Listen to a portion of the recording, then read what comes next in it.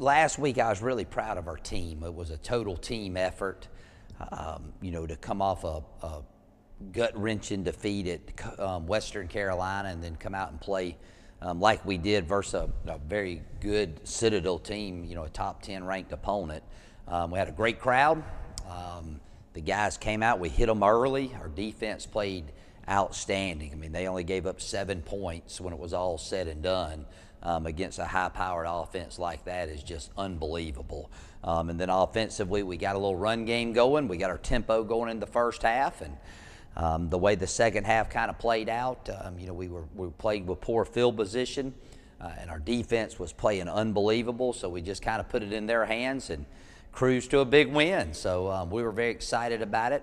The game did take its toll on us. We had a lot of guys that were banged up. Very physical game.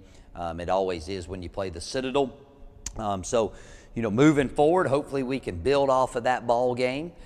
We got to go on the road this week. We play a team that's not had as much success as they probably have wished they had. But we got a long ride. We go to a place that's the outermost spot of we're on the opposite ends of the conference. We're going to have to play a lot of young guys. Are going to have to step up this week that haven't gotten a lot of reps.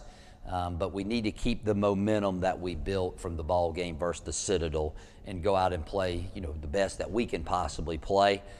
So as always in the Southern Conference, you expect a tough battle.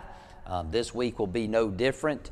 Hopefully we can play well enough to win the game and then, come back home to a much needed off week before we hit the final stretch.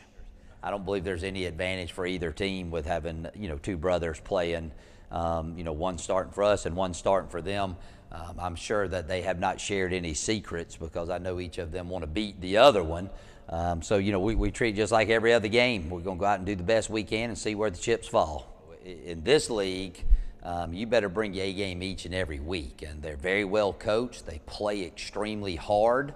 Again, they have had some tough games. They play good teams. So we'll expect their best, and hopefully we can give them our best. And if we're able to do that, maybe we can come back with a big road win, something that we have not done this season. We haven't won on the road. So, our goal is to be 1-0 this week, and it just happens to be a road game.